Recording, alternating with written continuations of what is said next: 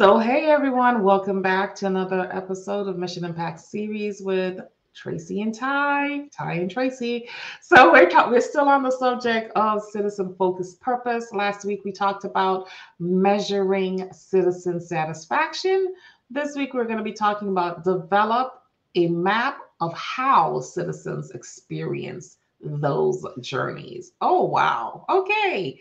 That is going to be a pretty good conversation because mapping out your customer's journey is it's exciting because you get to see the gaps in your own system when you have to do that. So we're going to talk about that a little bit today. My name is Tracy V. Allen.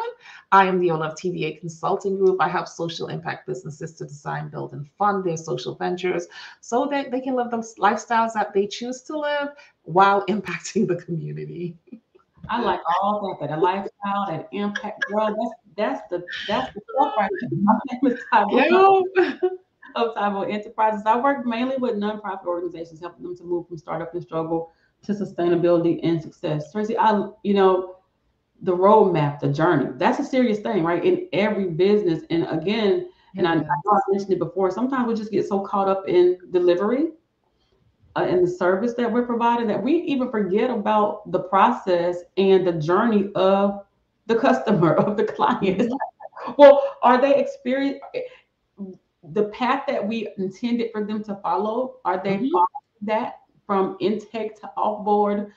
Is this whatever that is, whatever we're imagining would happen with them? Is that's what happening? Like the funnel situation, right? Right. Is that what we're doing? We're getting them here, and we're wanting them to do this and achieve this by then, and then do this and make this decision and do that. Is that what's going on? And in order to find out, again, just like the previous session, you got to ask them. You have Mhm. to observe them. You have to monitor and make sure. Hey, is this where we're supposed to be going? And sometimes you just kind of have to let it go where it goes. A lot of Right. times we like to jump in like, oh, you're supposed to pick B, so come over here and pick B. Sometimes if they're kind of driving and they're driving off the road and they might go into C, we may have to let it go to see what happens, right? Mhm. Sometimes, and you know what, and you said because it gives you an opportunity to evaluate your own model and what you're doing. You must Mhm. more people than I thought went to C than to B. So maybe I need to look at this and understand why. Like, why is Yeah. it happening? So I can either, if B is the ultimate goal, I need to do something to correct it. But if Mhm. it's good, then maybe we should work on making C a little bit better because this is where everybody's trying to go. Right. Yeah, and in the previous video, I talked about managing expectations, and that's part of the customer journey. Sometimes, again, what we say and what people hear are two different things. So if you find that people are misinterpreting what you're saying on a regular basis, you may want to change your message, or you may want to put safeguards in between to safeguard yourself from what they're perceiving your message to be versus what you're saying. So that means maybe putting things in writing as well as not just saying it, and having several touch points where you reiterate the same thing over and over again. So at some point, when they say, well, that's not what I thought, then you can say, but it was here, it was here, it was here, and it was here. Did you miss all of those points? You know what I mean? So that is part of the customer journey as well. And I like to go through my own customer journey. So when I set up a system or some type of funnel, I take myself through the funnel to see how it works and what would irritate me along the way. And then I was like, okay, because usually we attract the people who are most like us. Usually, not all the time. Usually. Usually. Okay.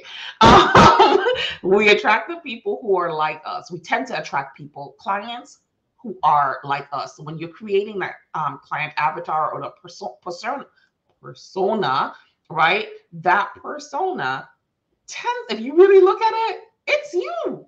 You're like, oh, I want to serve me. Like I want to serve. It's you. Or Oh. it's someone close to you, or it's a friend of yours, hmm right? The persona of the person, your ideal client, hmm is usually somebody you can relate to.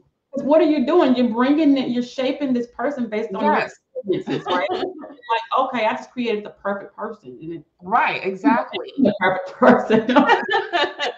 So if you take yourself on that client journey and you are getting frustrated along the way at some point, then your client more than likely will get frustrated along the way at some point in time. If you don't know how your own system works, it's kind of hard to relate that to the client. So know your customer journey, have it. I mean, one of the things I think a lot of people take for granted, which I think is like so important, is create a welcome packet that actually takes them through the process, right? So they have something tangible that they can refer back to. Okay, this is what I'm supposed to be doing now. Okay, she said we are going to do this now. Okay, maybe I need to be here. So I need to hurry up and get my stuff done so I can get to that point.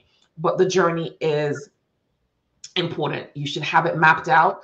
Everybody that works for you needs to know that journey.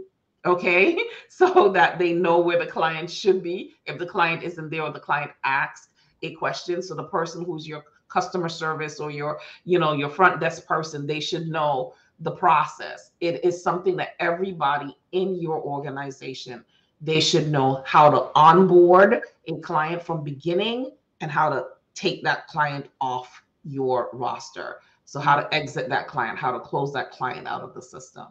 So, yep, that's it for me. That's all. All right. Until next time, everyone. Bye.